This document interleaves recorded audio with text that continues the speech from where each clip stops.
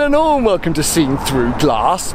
Now, last year I proclaimed that it was finally time for me to get another Jaguar F-Type, some 5 years after I sold my original Jaguar F-Type R Coupe. Well, today I am finally acting on that proclamation because I'm down at Lookers Jaguar, West London, and I'm here to collect my new F-Type.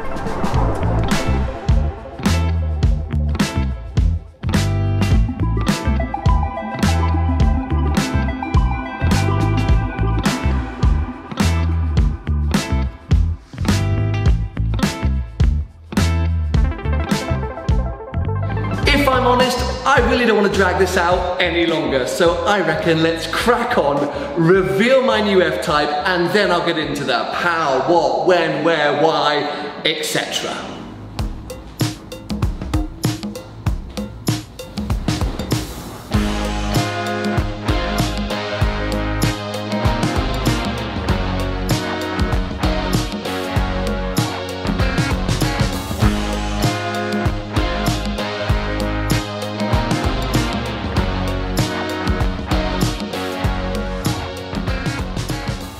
So yes, welcome to my brand new 2022 Jaguar F-Type R Coupe, finished in tourmaline brown. We'll come back to that. I actually ordered this car last October. I'm sorry I've kept it a secret, but there are a number of reasons why I kept it a secret.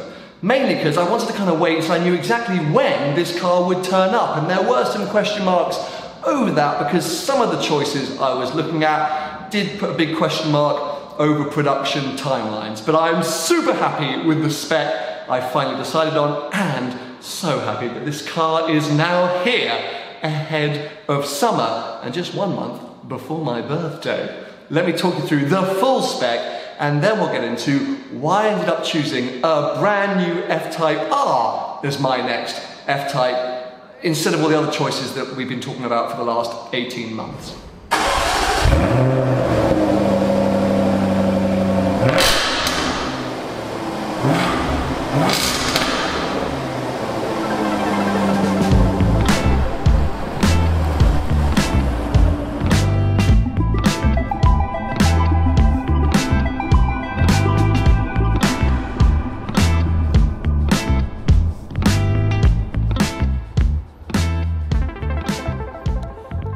Yes, I may have just collected this car, but I am taking it straight into mainland Europe. More on that shortly, because here it is in all its glory, my new F-Type, which for now I'm going to affectionately nickname Truffle, because yeah, it's brown.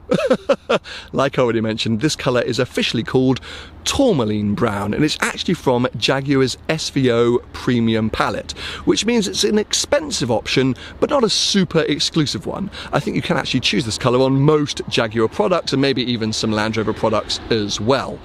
If you've been watching this channel for a while, you'll know I've been banging on about the idea of having a brown car. So whilst maybe you expected me to choose a green F-Type, no, for me this was always going to be the choice. And Jaguar does actually have some sort of heritage or some history with brown cars. Fangio's C-Type was a kind of bronzy brown, but really I chose this colour because I wanted it. Tourmaline brown, it's kind of got a bit of a reddish hue. In some lights it looks desaturated, but most of the time I think it looks like a real dark chocolate truffle brown, hence the nickname. Anyway, oh, that's very nice. Portofino. Let's move on from the colour and talk you through some of the other options that I selected. First of which is the exterior black design pack, which combines the black pack and the exterior design pack. So essentially we dechrome the car but then add in some body coloured elements. So you know, you've got the black grille, black window surrounds, but body coloured front splitter, body coloured side skirts, and the body coloured rear diffuser. And that's because I was trying to achieve a bit of an old school Jag vibe with this car, kind of elegant, gentlemanly spec on one of their sort of most modern product. And yeah, that's why I liked the combination of some body colored elements and then some black elements. Now, moving around the side of the car, I guess the big elephant in the room, which we haven't addressed yet, is those yellow calipers, which signify the ceramic brake options. Now, one of the benefits of spending so much time in Jaguar's F-Type R convertible, which they lent me whilst this car was being built, was that I really got to figure out what options I wanted on my own F-Type. And in the F-Type R convertible, every now and again when I was on big European road trips or maybe out driving with other friends, I kind of just wish the car had a little bit more stopping power or performance, and that's what these ceramic brakes should offer. I mean, firstly, look at them. They look amazing and they felt great just on the drive here. And actually, I love the way the yellow calipers work with the brown paint. So yeah, really happy that I've gone with that option, even though you don't see it that often on an F-Type. For wheels, actually, when you select these ceramic brakes, these are the only wheels you can have. I did ask about a sort of dealer fit upgrade, but that started to get a bit complicated. And actually, if I'm honest, now seeing them in the flesh on this car, I really like them. I really like the design. I like the sort of diamond cut style finish and the fact that they show off those yellow calipers and those brakes so well. Moving around the back, one really important thing for me speccing an F-Type R coupe was to have no privacy glass, especially because I was going for this kind of classy spec, or what I hoped would be a classy spec. If you do choose the privacy glass, it basically tints that rear window for the hatch and then these kind of side bits here, which I think just seems a bit pointless. So yeah, very happy to have the clear glass. Then let's move on to the interior, because this was really where I struggled, because for the latest generation F-Type, you basically get, well, kind of 4 options for the interior. 3 leather options: black, tan and red leather, and then these suede cloth performance seats. Now, I did actually speak to SVO, Jaguar's Special Vehicle Operations, about potentially doing a kind of chocolate or truffle leather or suede cloth interior to kind of complement this paint, but it was going to really slow down the production of this car, and I was just kind of desperate for it. So after a lot of consideration, I went, actually, you know what, let's go with the black suede cloth, because it just, well, I think it gives the car a bit more of a sporty edge. You don't get the beautiful design, the stitching design that you get with the Windsor leather seats, but yeah, I don't know why, just in my mind, it gives the car just a bit more of a purposeful feel from the interior. I also went with the black pack inside just to sharpen things up. We've gone for the Meridian surround speakers, which I found out is pretty much an essential, as is the pan roof. If you are ever speccing an F-Type coupe, get the pan roof. It makes it feel like I'm still driving a convertible, even though I've got that fixed roof. There we go. I feel like I'm probably forgetting a few of the options that I ticked in all of the excitement, but I am so happy with how this turned out. I personally think it looks mega. Anyway, let's jump back inside, because I've actually got a train to catch.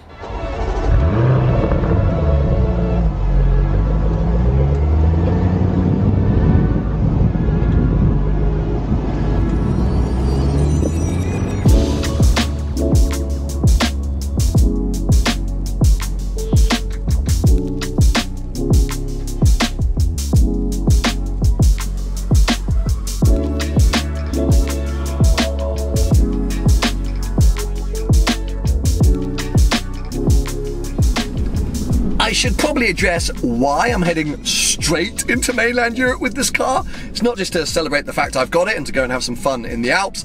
I'm actually going for work. And this is the first of quite a few European adventures I'm going to be doing with this car this summer. And that's because this thing is essentially becoming my daily.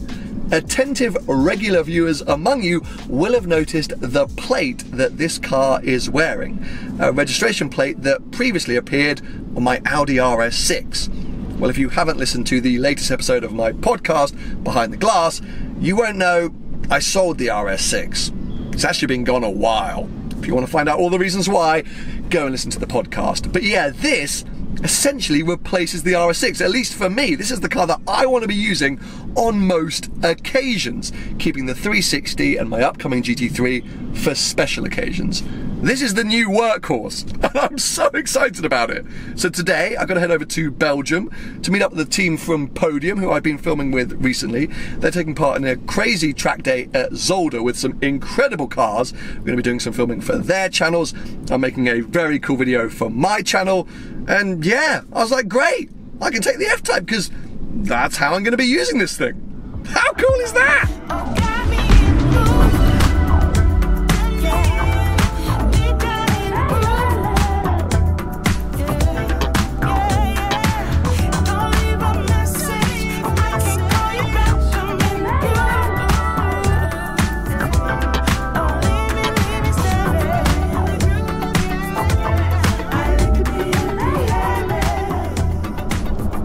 Now, of course, the last few adventures I've done into mainland Europe have been in my 360, a 20-year-old Ferrari. So today, I am loving the modern technology in this F-Type.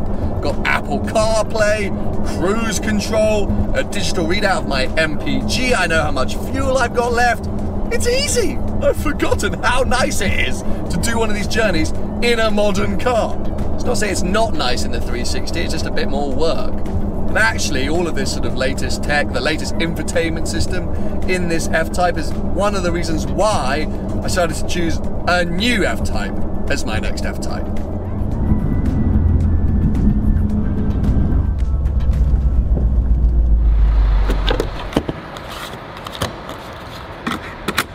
According to those modern digital readouts, I've been achieving around 29 mpg so far today, which I think is pretty good from a 5-litre supercharged V8.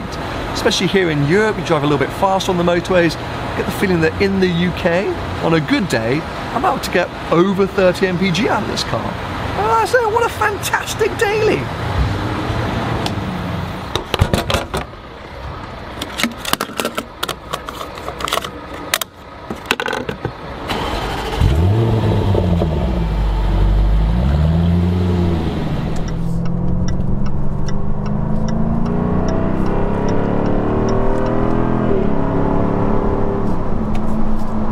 Now, if you've been following this journey from the start, you'll know I was originally considering 3 different F-Types as my next F-Type. The original F-Type SVR, the Project 7, and the new P450 rear-wheel drive, the kind of baby V8. But then, Jaguar went and lent me the new F-Type R convertible, and you all predicted it at the time, and maybe I was just naive to the fact that that was the quickest and easiest way for them to convince me the new F-Type R was the car that I should choose. Because after a couple of months of driving that thing, I was like, this is the car to get. This latest F-Type is just better than all the F-Types that have preceded it in so many ways. Better to live with, better to drive. So that meant the old SVR was immediately out the window. And as cool and as special as the Project 7 is, and as much as one day I would still love to own one, it's super impractical in the UK, and I want to daily this car. Dailying a Project 7 would have been intense. And then once you've driven the full-blooded P575R, stepping down to the baby P450 V8, even in rear-wheel drive form, it's just not as exhilarating. And the fact this car is all-wheel drive means I can use it year-round as a daily, as I keep saying. And then finally, let's not forget, Jaguar are about to go through a bit of a reinvention. They're going all electric, which means this could be the last combustion engine sports car we ever see from Jaguar. And as a big Jaguar fan, that felt like a very important car, a car that I felt I needed to have. So yeah, hopefully you now understand why I decided a new F-Type R had to be my next F-Type. Oh, that was police. I was like, wow, that bike's moving fast, but it's a copper, so go get him, mate.